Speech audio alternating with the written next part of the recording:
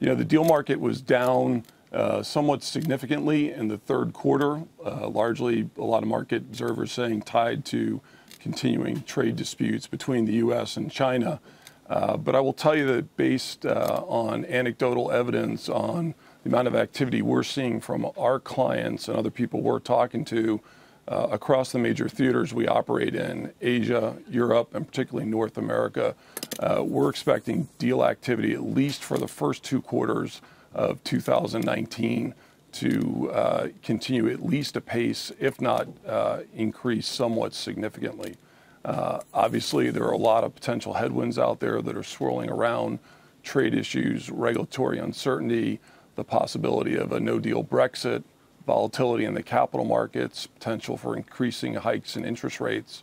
But notwithstanding that, with private equity sitting on almost $1.2 trillion of dry powder and huge amounts of cash on the balance sheets of strategic acquirers, we expect the pace of activity to continue and possibly increase. That is an important story you're saying, Mark, because, and you and I have known each other for a decade, and what we've seen is the private capital markets continue to get bigger. Is there any sign of that slowing down? And the reason I ask is, to your point, is that you're not investing in private equity because you want the money to sit there. You're investing in private equity because you want the money to be put to work. That's got to go somewhere, right?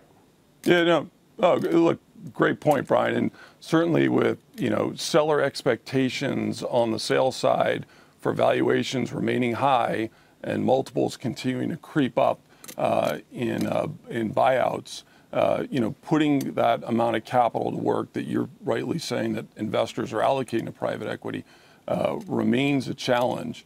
But, we're seeing more creativity come out of the private equity industry, and it's coming out in a number of different ways. Notwithstanding some of the headwinds that you see out there in the world, private equity managers are increasingly focused on investing in a globalized environment, in part because they note that they've got to seek out faster growing environments and faster growing regions than the traditional places. Will that be in the U.S., Mark, or will that primarily be in Europe, even with a Brexit, or in Asia, or all? I think it really depends. It's going to be sector by sector. So some sectors in different regions will be growing faster than others, right? Technologies continue to be a very fast-growing sector with continuing returns. But you're also seeing, consumer-led investing in places that you didn't traditionally see it across Asia and other parts of the world. Mm-hmm. Good stuff, Mark Thierfelder. One thing. Go ahead quickly, Mark. One thing that's interesting, Brian, is a number of market participants are telling us from the private equity side that even in the event of a consumer-led recession, they're planning to put more capital to work investing in the hope of trying to take advantage of better valuations.